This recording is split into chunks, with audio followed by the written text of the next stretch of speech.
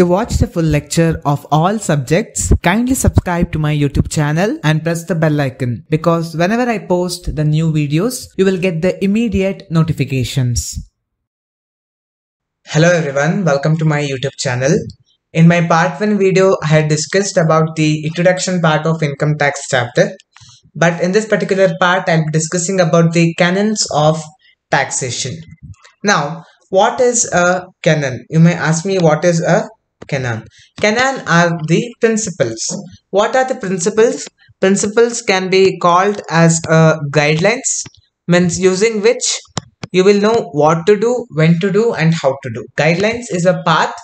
If selected, you can achieve your goals very easily. Similarly, these canons can be also called as principles of taxation. So, while implying a tax or while calculating a tax or while collecting the tax from different person, what are the guidelines you need to follow? That is given in this canons. These canons are suggested by the Adam Smith. This is a very important question which may be asked for 4 marks. In section B, it might be asked. So please pay your attention. Now, there are totally 7 canons given suggested by Adam Smith. First one is Canon of Equality, Canon of Certainty, Canon of Convenience, Canon of Economy, Canon of Simplicity, Canon of Coordination, Canon of Flexibility. These are the 7 different canons given by the Adam Smith. Let us discuss about each canon in depth. First one is Canon of Equality. So this Canon of Equality, the main concept which they have used in this Canon of Equality is justice and equity. Justice and equity. Now, the amount of tax to be paid should be in proportion to the respective ability of a taxpayer. Now, let us take an example to understand. For example, now there's a person, Mr. A, Mr. B, and Mr. C. A is earning an annual income of 5 lakh, B is earning an annual income of 3 lakh, and C is earning an annual income of 2 lakh. Now, let me think that if for all the people staying in India, if their income tax was 10% only, be irrespective of how much ever income they have earned, or stay income earn madly, but our tax 10% anta ittididre, what would have happened? So on this 10% means A's income tax would be 50,000, B's income tax would be 30,000, and C's income tax would be 20,000. Now, there is an unfair practice. So, if same percent of tax was levied for all kind of income, then it will be an unfair. Now, the person who is earning 5 lakh also pays 10%. The person earning 3 lakh also is paying 10%. And the person earning 2 lakh is also paying 10%. It is unfair. There is no concept of equality. So, what is that canon of taxation in which the Canon of Equality says the tax to be paid, whatever the amount of tax the person has to pay, it should be in proportion to the respective ability of a taxpayer. Means it should be based on the income whatever he has earned. It should be based on the income. So different slabs rate. So different tax slab rates have been included. So it will be every year it will change this tax rate. So based on the particular income of a person in which particular slab it will fall, that particular rate of income tax he need to pay. So this includes the principle of justice and equity. Then the justice and equity can be achieved. This is the Canon of Equality. Second one is Canon of Certainty. Now, the manner should be certain, means when he has to pay and in which way he has to pay. Now, for example, you don't clearly tell to your taxpayers which is the last date. So now, which is the last date. Now, if a person don't know which is the last day, for example, when he don't know which is the last day of paying the tax, then he may just think that still he has more time to pay the tax, then he may forget to pay the tax. So in order to avoid this, the time and the manner should be certain to the taxpayer. He should be clearly told in which is the last date to pay the tax and whether he need to pay the tax online or offline. So if by chance, let us take an example here. What if the time and manner is not known for the person? Now, let me think that it is 1st of Jan 2023. Okay. Now, this is just example I'm giving you. Okay, or else let us take 1st April. Okay. Now, we are in, let us think that 31st July. Okay, we are in 31st July. Now, 31st July is the last day to pay the tax. So, 31st July last day anta artha madkoli. Now, the person has to pay 50% tax. This is the tax which he need to pay because he has earned an income of so much that he need to pay 50,000 as a tax. Now, if a person knows that he need to pay the tax before or on 31st July, he will keep this 50,000 very safe so that he will not spend this 50,000 amount. So when the person knows the time and manner, he can keep safeguard of the amount which he need to pay as a tax. ಈಗ ಅವನಿಗೆ last date ಯಾವಾಗ tax ಕಟ್ಟಬೇಕು ಅನ್ನೋದು ಅವನಿಗೆ ಗೊತ್ತಿದ್ರೆ, ಈಗ for example ಈ example 50,000 tax ನ ಆ ಪರ್ಸನ್ ಕಟ್ಟಬೇಕಾಗುತ್ತೆ. ಅವನಿಗೆ ಯಾವತ್ ಕಟ್ಬೇಕು ಅನ್ನೋದು ಗೊತ್ತಿಲ್ಲ ಅಂದ್ರೆ ಅವನೇ ಅನ್ಕೊಳ್ತಾನೆ ಇನ್ನು ಜಾಸ್ತಿ ಟೈಮ್ ಇದೆ ಅನ್ಕೊಂಡ್ಬಿಟ್ಟು ಆ 50,000 ಸ್ಪೆಂಡ್ ಮಾಡಕ್ ಹೋಗ್ತಾ ಇರ್ತಾನೆ. ಅದು ಮಾಡಬಾರ್ದು. ಸೊ ಅದಾಗಬಾರ್ದು ಅಂತ ಹೇಳಿದ್ರೆ ಅವನಿಗೆ ಯಾವತ್ತು ಲಾಸ್ಟ್ ಡೇಟ್ ಕಟ್ಬೇಕು ಅನ್ನೋದು ಗೊತ್ತಾದಾಗ the person can manage his income and expenditure. Then he will know that what amount he need to spend. So he may keep the amount of tax what he need to pay very safely and remaining amount he can spend. This is the principle of certainty. The main concept here is the time and manner should be made available for the taxpayer and it should be certainly told for the taxpayer. This is Canon of Certainty. Next is Canon of Convenience. The time and manner should be convenient. This is also similar to the previous canon. There's one concept called as PAYE, means pay as you earn. So we all know that the income tax of an individual, he will earn the income in the previous year and for the same he will pay tax in the assessment year.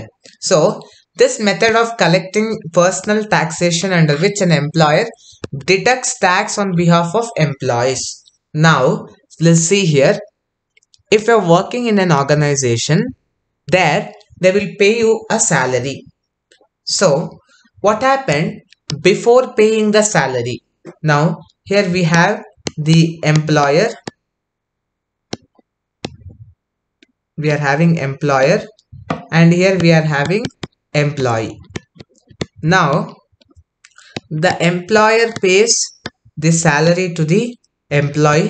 We all know that before paying the salary he need to deduct TDS. What is this TDS? TDS is nothing but tax deducted at source. Means before at source. Source means what? Source is a place here where the income is earned by the employee. So before even giving the salary to the employer deducts tax on behalf of employee. This is the main point here. The employer deducts tax on behalf of employees. Then whatever the TDS amount the employer has collected, that he will pay to the finance department or the income tax department, finance department. The same amount will be remitted by the employer. So before even paying the salary to the employee, it is his duty to deduct the tax and pay the remaining amount to the employee. So this is so then the employee will have certain convenient. He'll be convenient. So this principle says that before even paying the salary or the remuneration to the employer deducts the tax on behalf of employee and later on the same tax whatever he has deducted, it will be remitted to the finance department. That is what this particular canon of convenience, mean. Hope you understood this very well. Let us go to the next canon, that is Canon of Economy. So here tax should be economical. What does it mean economical? It should be cost worthy. We can say that it should be cost worthy. It should not be too high. The cost or the amount of tax that is levied on the person, it should not be too high. It should be economical, means it should be somewhat like the taxpayer should not feel that it is a huge amount he is paying. He should feel that okay, whatever I'm paying certain amount of tax is worthy for the income whichever I have earned. So the taxes should be levied in such a way as to minimize the cost of collection in terms of revenues collected. So for both, two parties are there.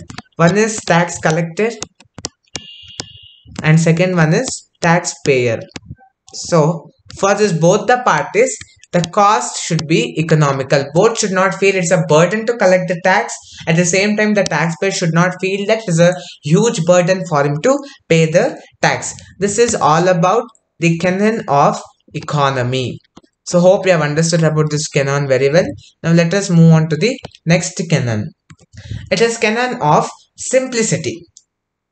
Calculation of taxable income and tax liability. I have discussed in my part 1 video what is taxable income and what is tax liability. So I'll be telling it once again. Now for example, a person is earning an income of 5 lakh. In that he is having 10,000 deductions, you think. So the remaining will be 4,90,000. This 4,90,000 is his taxable income. So 4,90,000 is his taxable income. Now the tax will be levied on this 4,90,000. Let us think that 10% is the tax rate.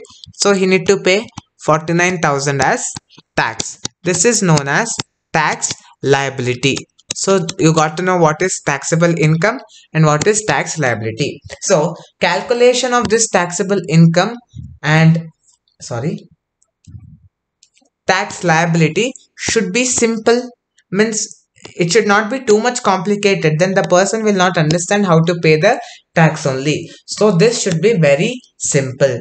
Taxpayer should clearly understand it. So whatever the calculation they have done in like calculating the taxable income, it should be very simple that the taxpayer should be understand it very clearly. He should not be like he don't know how much he is paying. So for example, a person is paying 49,000 tax, means he should know that yes, 49,000 is my actual tax liability. He should not have a blank mind stating that I don't know how I paid, but I paid 49,000. That should not be the scenario. He should clearly understand how much he is paying the tax and why he is paying the tax. So this is all about the Canon of Simplicity, which states that the calculation of taxable income as well as the taxable liability should be as simple as that the taxpayer, every taxpayer clearly understands that. This is all about the Canon of Simplicity. Now let us move on to the next canon, this Canon of Coordination. Now what happens is the state government will levy some taxes, then central government will levy some taxes. So there should be coordination. There should be coordination between the central government as well as state government, so that it should not be a duality of taxes. You know what is duality of taxes? Duality of taxes means the same tax is levied twice. So that should be prevented. So there should be a coordination between various taxes imposed by central government, state government and even the local bodies. When there's a coordination between all these things, so the overlapping of taxes or the duality of taxes can be prevented. So this prevents the overlapping of taxes. So hope you have understood about this Canon of Coordination. Next one is Canon of Flexibility. What is flexibility? Flexibility is nothing but we can simply, for our memory purpose, we can think it as subject to change. Now the tax rate, so whatever the tax rate is there, that should be changed accordingly or changed frequently. So, as per the conditions of the economy, as per the changing environment of the economy, the tax structure should be revised at the right time. This is very important. At the right time. We should not change the tax rate early also, and should not change the tax rate very late also. At the right time. So, when the tax are revised at the right time, then we can meet the changing needs of economy. If the same old tax structure is been carried out from 10 to 12 years, if you think, then it won't be, the country will not get developed. So according to the economic conditions, or according to the changing needs of the economy, the tax rates should be changed in the country. This is all about the canons of taxation. Hope you have understood this video very well. If you have understood, please put in the comment box that you have understood. At the same time, if you have any doubt, please put in the comment box so that we can try to respond to your doubts as soon as possible. If you have not subscribed to my YouTube channel, please subscribe to my YouTube channel and press the bell icon button, because as and how I post the new lecture videos, you will get the immediate notification of all my new lecture. Thank you for watching the video. I'll come back with the next video. If you have any queries regarding today's session, kindly send your queries to education.mbroadcast@gmail.com.